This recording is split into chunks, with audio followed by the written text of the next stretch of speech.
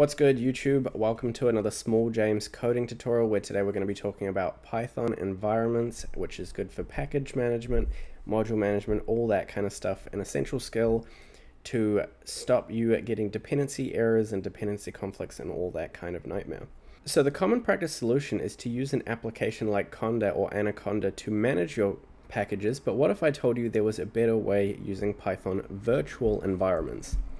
Now these virtual environments are great to set up and they are project specific. So essentially when you're writing some Python code, you create a virtual environment specific to that project and it will manage all of your dependencies. You activate that, you install your dependencies, and you select it to be interpreted by your integrated development environment or wherever you code. Now we're going to go through all of this in terms of how you can set up the environment, install your packages and everything. So for this we're going to be using a Python package called VirtualEnv, which comes with Python versions later than approximately 3. So if you're working with a Python version lower than that, you can just type pip install VirtualEnv and that will install it, but otherwise it will be already installed on your computer. And the first command we're going to run from the directory that you wish to run your Python code in is python3 -m venv, which is the virtual environment command, and finally we're going to name our virtual environment. And so in this particular case we can just call it my-env. And what that's going to do is create this virtual environment, and now if I type the list, we can see that it exists in our folder structure here. Now let's say we wanted to do this from inside Visual Studio Code. If we open that up, we can see that we do in fact have this virtual environment here. And now if I open up a terminal, we can activate this environment within our terminal by typing source my-env, the name of the file, /bin/activate. And now what happens is we can see that the virtual environment is activated just here. And from here we can run pip3 install any particular package that you might want. So perhaps it's async.io, which is for package handling, and now that package has been installed specifically into this virtual environment. And so this is just going to prevent us from getting any kind of dependency conflicts across our different projects, and you can also manage Python versions much more effectively using these virtual environments.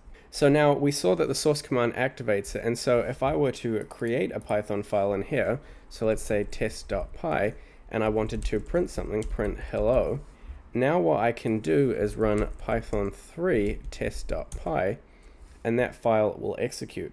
Now another common package that everyone uses is plotly, so I could once again say pip install plotly, just like that, and that will install plotly, and that's for generating graphs. If you're doing data science, that's very common. And so now that that is finished, I could say import plotly as pt. Now these files will all execute effectively when I run them from the terminal because the terminal is already using the virtual environment. However, if I wanted to use Visual Studio Code to execute this file and go run and run without debugging, what I'm going to have to do is select my interpreter and tell it to also use this virtual environment. So sometimes it will default read them, and in this particular case it already has found it here in this source directory. So I can just select that and it will use that virtual environment, and so now once again I can have the exact same thing run without debugging, and we can see that it does in fact do that entire process. It loads it, it executes the file, and it imports correctly. Now if Visual Studio Code doesn't automatically pick up your virtual environment, what you can do is type in Command Shift and P and type select interpreter, and here what you can do is type the path for it. So you can go /find your directory, type in my-env/bin/python, and that will also find that particular environment. Although the mistake I made is that I should have entered this here first. And so now we go ./my-env/bin/python, and that will also select the environment, the same environment, if it doesn't, if Visual Studio Code doesn't automatically pick it up.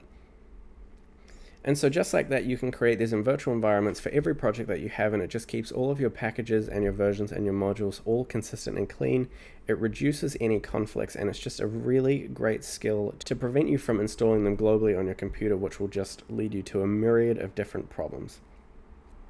But anyway, I hope you've enjoyed the video. If you did, like and sub, it's super appreciated, helps the channel. Catch you guys in the next one. Peace.